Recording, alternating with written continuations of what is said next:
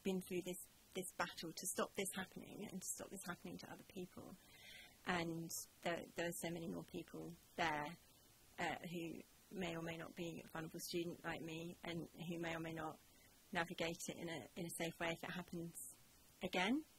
And to be clear, he's never apologised to you face to face, even though you've seen him since. No. And he's never sent a text since that complaint was upheld against him. No. So I'd started to get unwell towards the end of my second year, and I was discussing this with my programme leader of history, and then when I became single,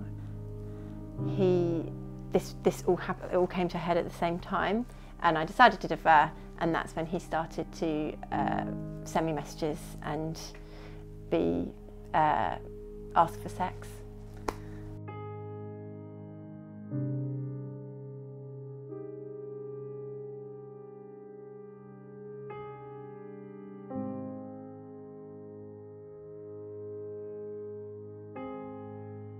I thought that he had been hacked. I wasn't really sure what was going on, and then I thought that it was my fault and that I had asked for it in some way, or I had been too friendly, and that because I saw a lot of him, that I owed it to him, and because he'd helped me a lot as well, I felt a bit guilty that it was my fault in some way. There were really overtly sexual ones where he would just describe his fantasies and say what he wanted to do to me and where, and that were quite crazy, but they just felt really made up and silly.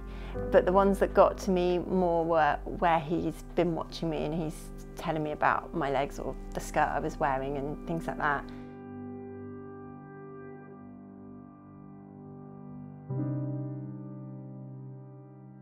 When I had started talking about making a complaint, I think word got round to him, because I got a message saying, "Oh, have I offended you?"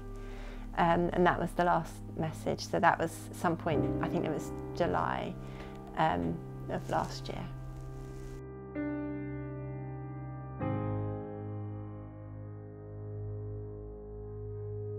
When I graduated, I went back to teach, and he was still there, and that was really hard for me. I was always sort of looking over my shoulder, and I was so anxious about it, especially when I was actually lecturing and in front of the class. And he did walk past me in the learning cafe once, and I freaked out, and he just sauntered by as if everything was fine.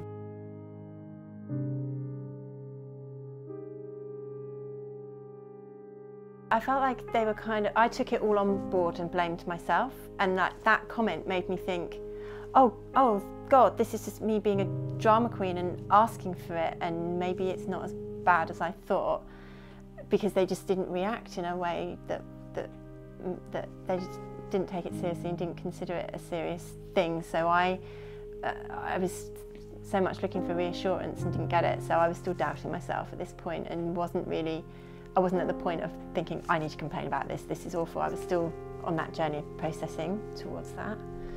I don't think they dealt with it very well at all. I think this has been a massive learning curve for them, and there were a lot of influences, sort of politics in the department, which meant that when I took it to the dean, she pretended she didn't know what the complaint system was or how it worked, and tried to fob it off to someone else. So I had to keep going to lots of people and keep fighting, so there were a lot of delay tactics there. When I eventually submitted the complaint, it took months, and I talked to a series of people who gave offhand comments like the EastEnders comment, and each time that happened, that set me back. The time it took for the complaint to go through there was loads of delay tactics, it took a long time. In order for me to take this further, I need certain things, I need a certain type of letter and a report back. I need things back from the uni in order to complain about them, essentially, and they're still delaying on that. So I think all of those things could have been handled differently. Since then, I just got a letter after Christmas. I put the complaint in November, the letter came after Christmas, and it was just a couple of lines saying your complaint has been upheld, and that just wasn't enough. That didn't mean anything to me. I couldn't see any consequences. Other people are in danger as well. I'm not the only one he messaged, I'm just the only one who happened to get it bad enough with enough evidence and enough strength to pursue this. And it sets a precedence that this is okay, and it's not. My advice would be to make a complaint as soon as you can, and because there's such a processing time for you to work out if it is really serious. But I would make the complaint sooner, because there are so many pitfalls to that processing, where you go and seek for help and people put you down and you doubt. Skip all of that, just make the complaint and then let them decide. So you be strong and trust your guts and go for it. I think there's a culture of behaviour around sexual harassment that well-meaning people, staff members, students, friends fall into without realising. And I think there's a lot of fear around challenging colleagues, and fear around what that will do to the department and to people's careers if they challenge that person who may have